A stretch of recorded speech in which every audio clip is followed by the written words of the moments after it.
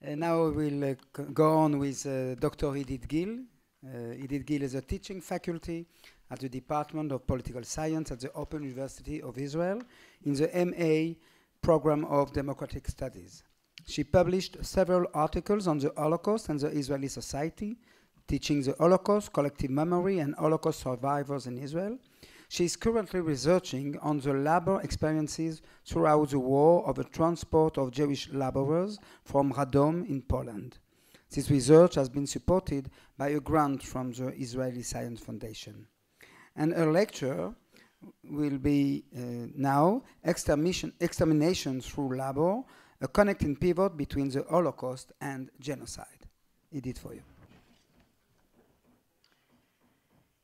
In his book about the Nazi death marches, Daniel Blattman has argued that the death marches cannot be explained as the ultimate act of ideologically motivated murder within the framework of the final solution, due to the fact that the victims were no longer divided along such clear lines as before.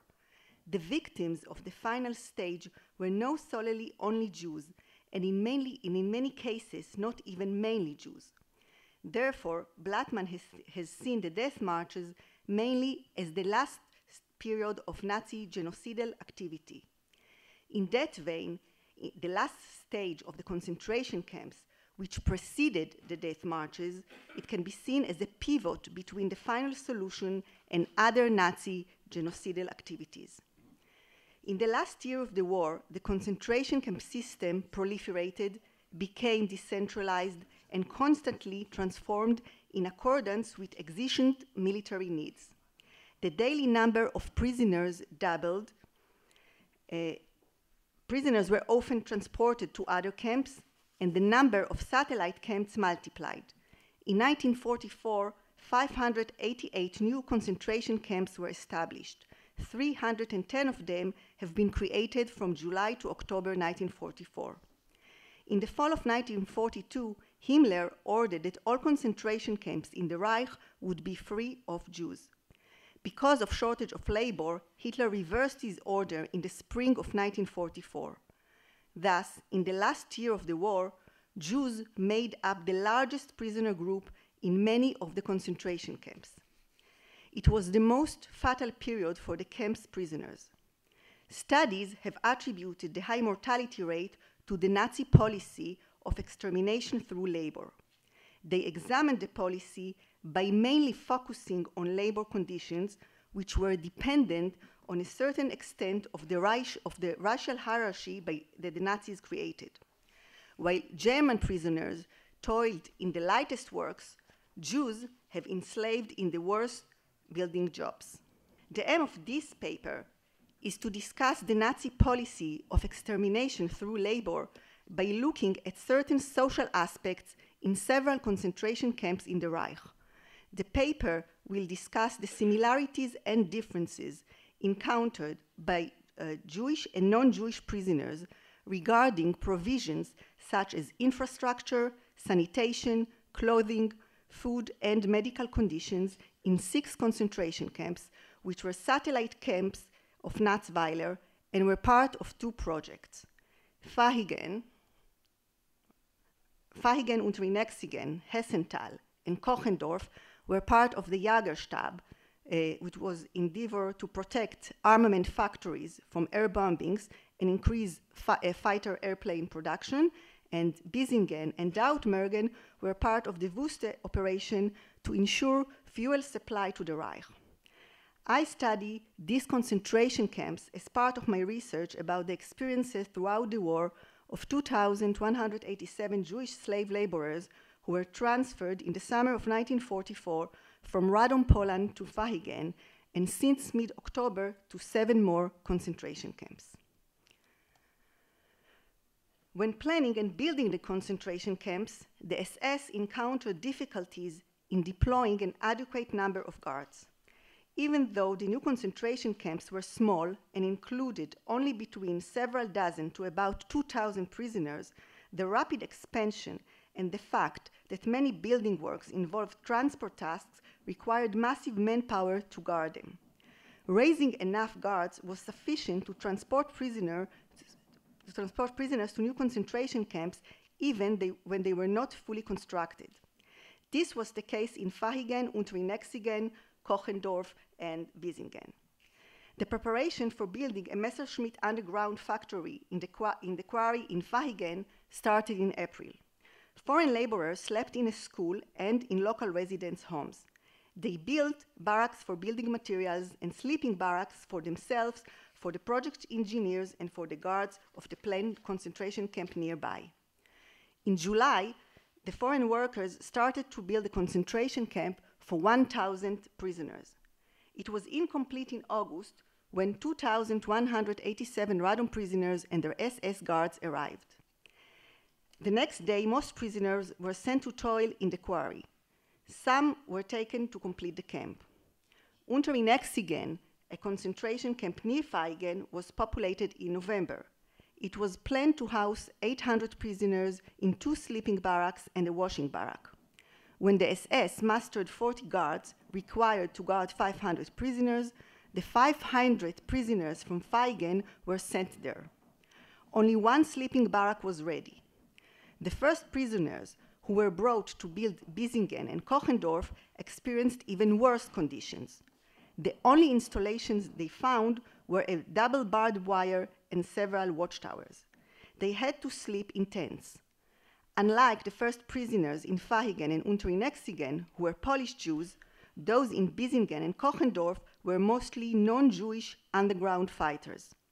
1,000 Poles captured during the Polish uprising in Warsaw were sent through Auschwitz to build the barracks for the prisoners in Bissingen. 653 Poles and French night and fog prisoners were the first to arrive to Kochendorf. The SS commander welcomed the 223 French prisoners, declaring, I quote, "I don't like Jews, but I hate French even more. You are here to die. None of you will come alive from this camp." The prisoners in Kochendorf were part of 5 main national groups: Hungarian Jews, Poles, Russians, Polish Jews, and French. According to historian Klaus Rixinger, the death toll among the French was the highest, 37%. The Natzweiler main camp called for prisoners to wash their feet at least twice a week, but the order could not be fulfilled in the satellite camps because of inadequate sanitary facilities. In Vahigen, a few wash basins and some toilets were constructed outside in the middle of the camp. Prisoners received a small quantity of soap and only washed themselves once every 2 months. In Dautmergen, and this is what you can see over there, this is a report from the physician. So in Dautmergen, until December, only 1 toilet facilities served between 1,800 to 2,000 prisoners. The camp did not even have running water. The situation in Bissingen was even worse. The head of the SS oil company, who visited the camp in early December, reported that the camp was built on an exceptionally wet meadow, and this is the document which was presented in a Paul trial at Nuremberg. The barracks in Bissingen were built without a solid base. The bare ground served as a floor, and there were no paths throughout the camp. During the fall and winter of 1944, the area was completely flooded, and all the roads were underwater. The toilets were not sufficient and were located in a far distance from each other. It was extremely difficult to reach them when the camp was covered with mud. Ex-prisoner Isaac Wasserstein wrote in his memoir, "We did not have water to wash our faces in the morning. I washed my mouth with a substitute coffee I received for breakfast. I put clay on my finger and used it as a brush to clean my teeth." The lack of satisfactory sanitary facilities gave rise to stinging bugs and typhus epidemics throughout the camps. The concentration camps were overcrowded even by SS established norms. Vahigen included 6 barracks, 4 sleeping barracks for 2,187 prisoners, a kitchen, and an infirmary. The prisoners were squeezed in 3 tire bunks. In Bissingen and Dautmergen, there was a severe shortage of bunks and straw. On average, three prisoners shared one blanket. According to Dr. Kurt Steinicke, the SS physician in the Wuste camps, the lack of space prevented the prisoners who worked in arduous work to get a minimum rest. This added to contracting contagious diseases. The dearth of proper clothing also contributed to severe health problems.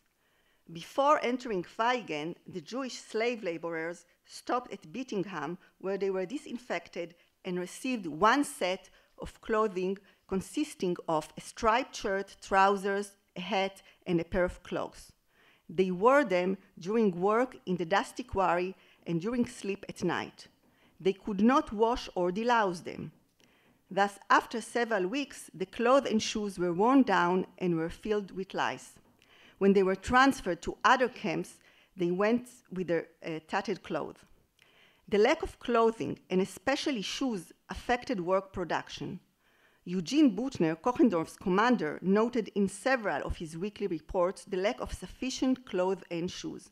He emphasized that working in a dirty environment without reasonable shoes debilitated prisoners' health and thus reduced work production. Dr. Steinicke claimed that in Bissingen and Dautmergen, 10% of the prisoners went to work barefoot. Many others had defect shoes.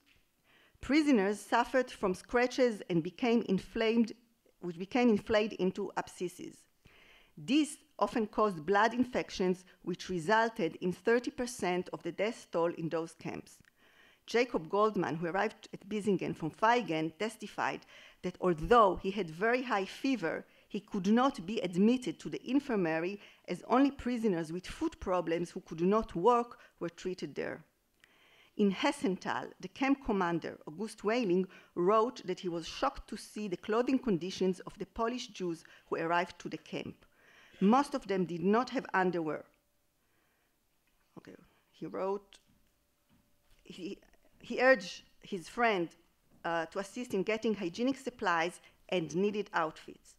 He emphasized that when arriving, 120 of the 600 prisoners could not be used for work, since half of them did not have shoes and the other half had shoes in very poor conditions. The situation deteriorated, and after 2 weeks, 200 of the prisoners were not able to work because of the shortage of shoes. In most camps, prisoners remained with the same ragged clothes and shoes during the winter. Dr. Steinicke noted that having only one set prevented the prisoners from changing the wet clothes during the nights, and thus their immune system weakened. Many prisoners became ill with influenza or pneumonia, and each illness caused about 10% of the death toll. Prisoners sewed shirts from blankets and covered their feet with cement sacks. However, if they were caught, they have been severely punished. As we figured out, inadequate sanitary conditions, overcrowding, and lack of blankets, clothes, and shoes affected all prisoners in the 6 concentration camps. Jewish prisoners encountered the same conditions as non-Jews. Nevertheless, Jewish prisoners often received less food than non-Jewish prisoners and had less access to medical treatment. The meager ratio and quality of food accentuated further intolerable conditions. In his book about the concentration camps, ex-prisoner Eugene Kogon noted this was even worse in the last year of the war. An examination of the food situation in the 6 concentration camps reveals situation typical to the newly established camps. The official ratio was like German civilians, a little more than 75% of the ratio required for a hard-working laborer. The prisoners did not receive these ratios.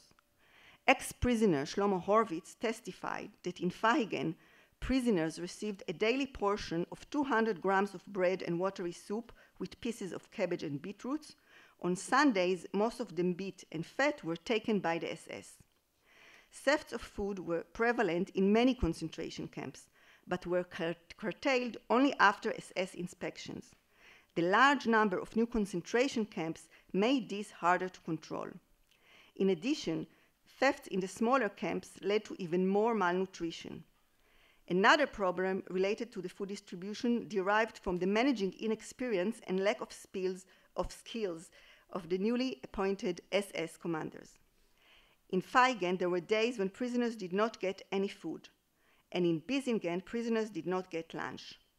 In the evenings, even the allotment of the insufficient food was not organized properly. The commandos, first to return from work, received some soup. Those arriving later did not get even the skimpy servings. Isaac Wasserstein testified that there was often a siren during supper. The lights were turned off and the distribution of the food would cease. When the lights turned on, the distribution of food resumed. But occasionally, the guards would then gather the Jews in a separate row and would not give them any food. In Dautmergen, prisoners had no cooked food even in the winter. From late December, they received once an evening hot diluted soup. Not getting cooked food meant that the prisoners did not get vital vitamins. In both camps, Jewish prisoners were deprived from supplements of milk and sugar given occasionally to German and Ukrainian prisoners.